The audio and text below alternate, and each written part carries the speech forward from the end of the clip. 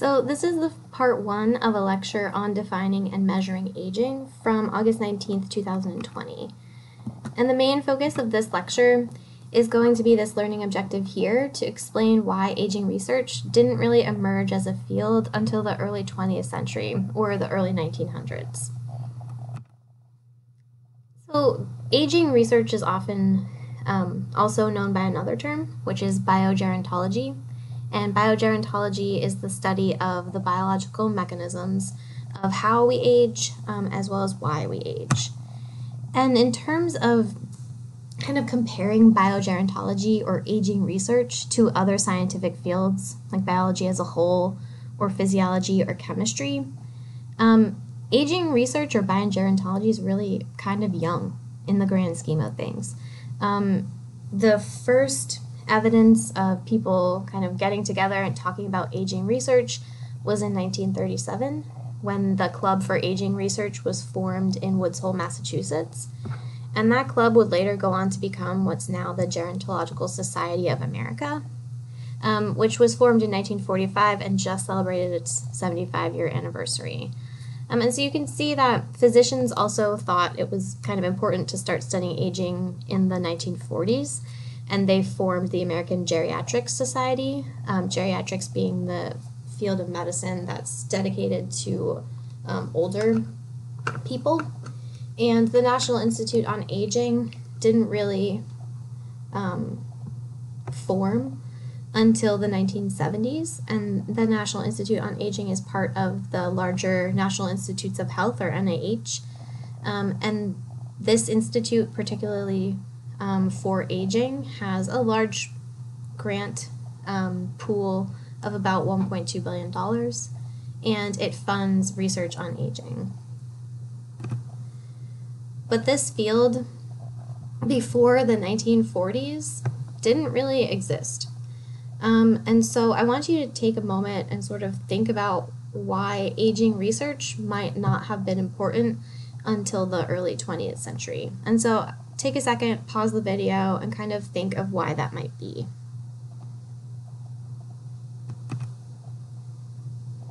And so one of the reasons you may have thought of is that up until the early 1900s, people were just not living long enough to warrant the necessity of aging research.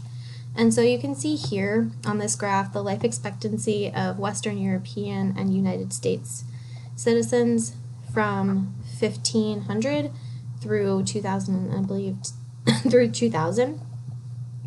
And what you'll notice is that the life expectancy for humans hovered somewhere around that 40 to 50 age mark for those sort of 400 years, from 1500 to 1900.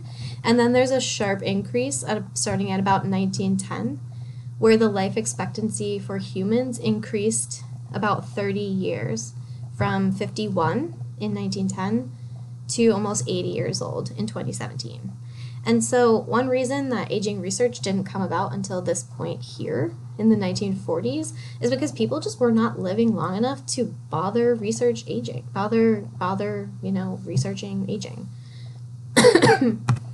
And so what's important to remember, in addition to this change in life expectancy that happened in the early 20th century, is that there are actually differences still in life expectancy today between different races and ethnicities. And so here, this graph on the left, you can see between 1970 and 2015, the change in life expectancy by years between white females and males, as well as black females and males. And you can see that even though all of the groups have increased their life expectancy in the past 45 years, there is still some differences between both genders, right? So white females versus white males, black females versus black males, as well as race. And so we look at white and black females, there are still some differences in the life expectancy that can be based on race. And over here on the right,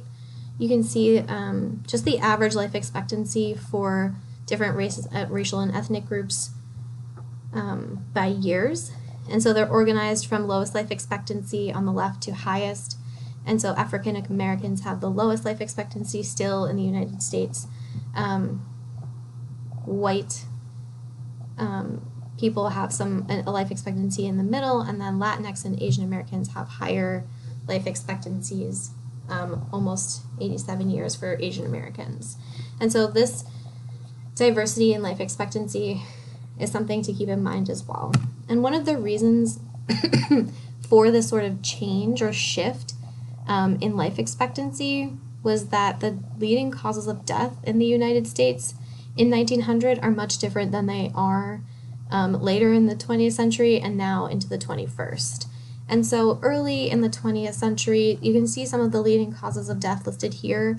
Influenza and pneumonia, as well as tuberculosis and diarrheal diseases, make up almost 30% of all deaths, which is a lot. And most of these diseases are caused by either bacteria or viruses that we now have antibiotics to fight against. And so that advent of antibiotics and that sort of push in medical knowledge and understanding helped eliminate some of the diseases as major causes of death and extend life expectancy as a result. And so now we have some diseases that we used to not see, right? Like Alzheimer's disease, which is correlated heavily with age.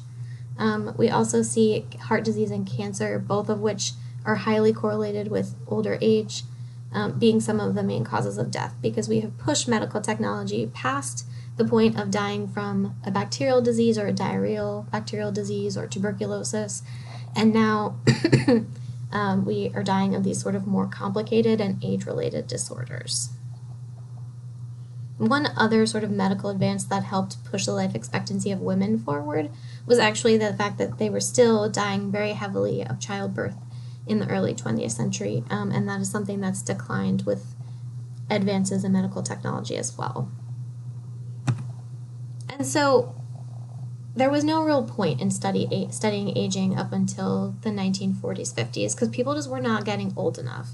But then once they started to age more, it became apparent that there was some necessity in studying kind of like how and why people are aging. But what's interesting when you think about aging research is that most of the time in biomedical field, the goal of the research is to find a cure for the disease. But in terms of aging, there's no cure that can be found for either aging or for death. And so the research that most people do on aging today is not necessarily focused on extending life expectancy or lifespan or how long that you live, but actually improving quality of life, or what's known as health span. And so health span is slightly different from lifespan because health span indicates sort of that time of your life that's spent in relatively good health and where you're free from chronic diseases or other disabilities or disadvantages that come with aging. And so kind of simply, health span is how well a person lives, whereas lifespan is how long a person lives. And so right now, aging research focuses heavily on improving quality of life and how well a person lives. And that includes funding research on economics so that you can understand how economic issues can impact health span in older adults. It also involves psychology and sociology research, so studying the mental health of people as they age and helping them kind of come to terms with that is part of this holistic approach to aging research. So we study the biology of aging, but we also study all of these other things to come up with some kind of holistic and helpful information to improve people's quality of life. And rather than study humans, always, in terms of aging, we also use a lot of what are known as genetic model organisms to conduct aging research. And so yeast is one of the most common places to start when looking for genetic contributors to aging.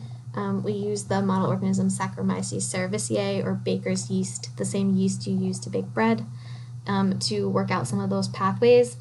I mean, also, there's been a ton of aging research done on Caenorhabditis elegans, or C. elegans, which is this worm up here. That is what I work on, and that is what we're going to be using in the lab. there's a lot of great things about C. elegans, but when it comes to aging research, the most kind of important one is how quickly they, one, develop to adulthood, and two, age after that. So they have a relatively short lifespan. They live on average for about 20 days, and it only takes them 3 days to go from an embryo to adulthood. And so you can do an aging experiment in the course of a month and look at modifiers of aging, lifespan, as well as health span, or how well those worms are living. And correlations are actually pretty strong between a lot of the pathways involved in aging in C. elegans and the pathways involved in aging in humans. And so we've made a lot of progress using them, and that is why I'm really excited about this lab that we're going to do, where you guys are actually going to be looking at some known modifiers of lifespan, some compounds like caffeine and turmeric that have been shown time and time again to extend lifespan.